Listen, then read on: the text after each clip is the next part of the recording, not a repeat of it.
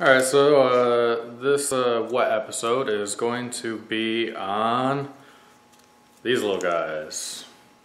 So, if you don't know what they are, tempo sticks. I think they were actually designed or called Tempo, or they're Temperature Crayons, but I think Tempo is one of the brands. But this one's a Markall, this one's a Thermalette. 150 degrees and 250 degrees.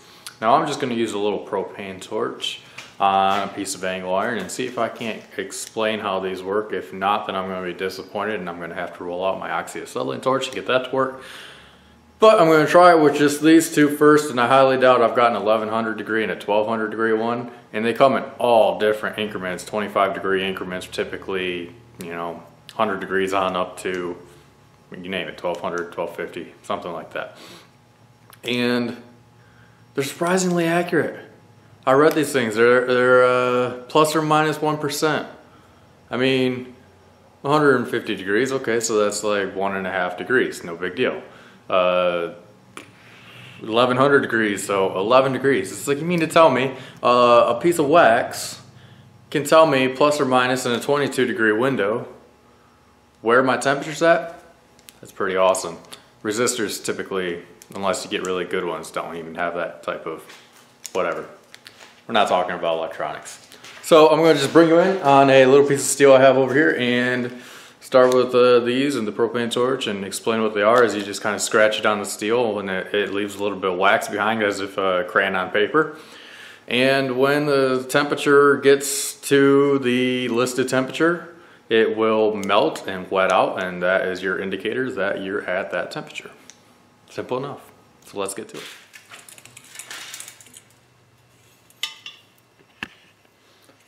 Alright, so once more, just a propane torch. And I've got this piece of steel nice and shiny. And the 150 or 250 degree, and then the 150 degree one. Like I say, they go way up there. That one, yeah, you can see that 1100, and then this one, get it in the frame, 1200. So, but I don't really anticipate being able to melt those with this torch. So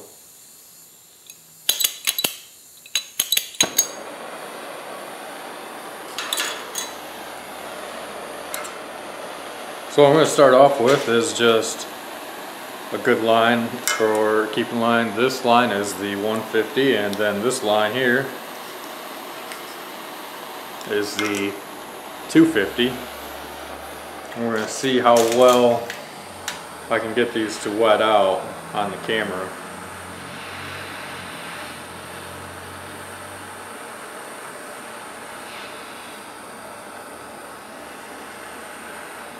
And again, this one here is our 150, and then this one here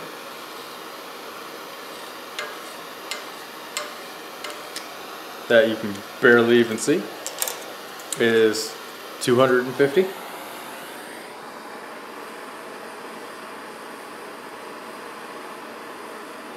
And you can see right here it starts to get translucent, so I'm at 150.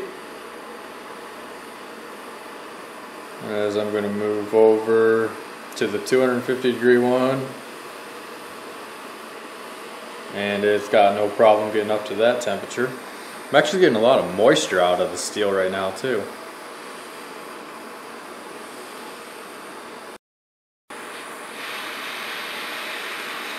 So I'm going to give you more just an instant gratification on what this is. This is the 250 one. And you instantly can see how it just wetted out. So I mean, it's wetted out right there too. More over here. There's no wetting. Whereas over here, it wets out. So yeah, let's heat this up a little bit more, like I say. You'll see it instantly wets. And that's how you use a tempo stick.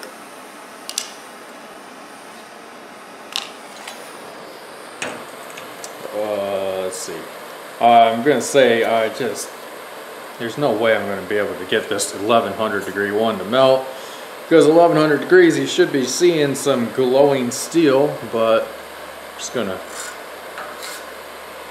you know, it's puts forth a mark. Maybe just the flame itself might actually melt it, but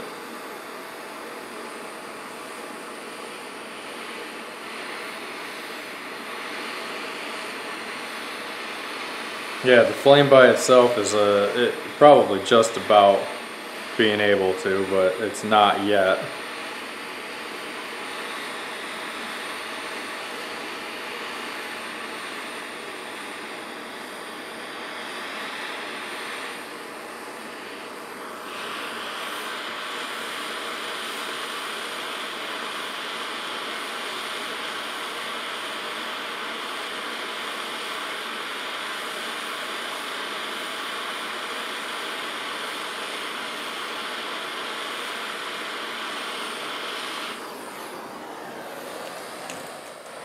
And again, taking this 250 degree pen, I'm just gonna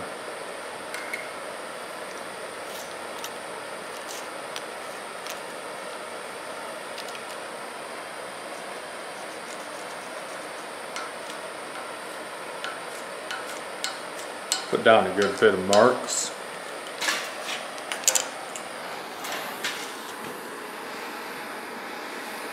Now I'm heating over here out of the frame. You can barely see me out there, just waiting for that steel to actually heat up, and there you can see it's starting to melt that crayon.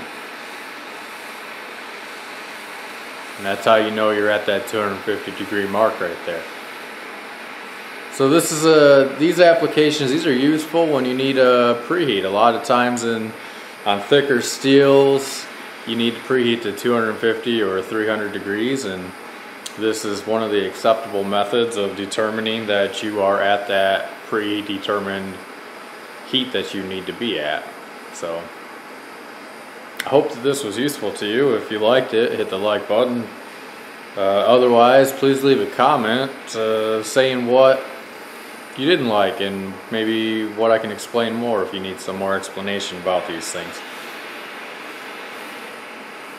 So thanks for watching.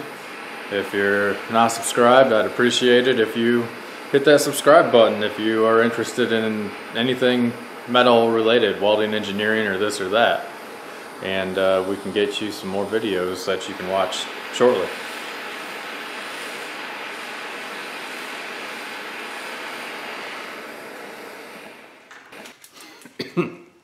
Alright, kind of smells. So heated it up pretty good. This is the 150 degree one. It just slides right across there, no problems whatsoever, right? Let's get this 250 degree one out. Now I'm just curious.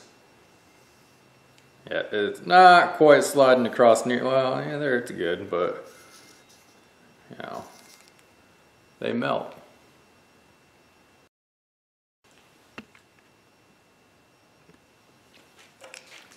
Goodness, this could be art. And you could just keep going back and forth on this. Just be like, ooh, look at the pretty color. Like a water paint or something.